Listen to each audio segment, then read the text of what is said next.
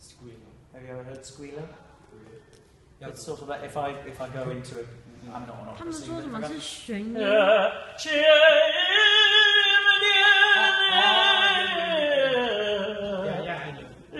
It's like a thinning of the areoglottic sphincter.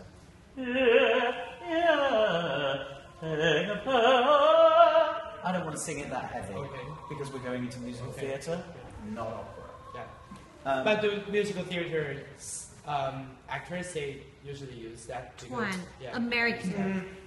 Yes, this is called oral twang, squealer. Yeah.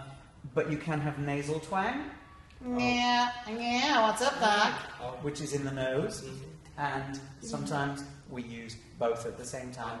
Oh. Which sounds like American popular, a little bit cartoony. I don't know. You know, suddenly Seymour is standing beside me.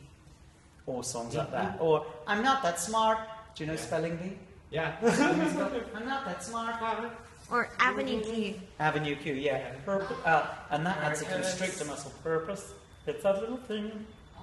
When you have that thing, the constrictor muscle comes on. It's all like you, yeah. I think it's just oral twang. Hey, Princeton.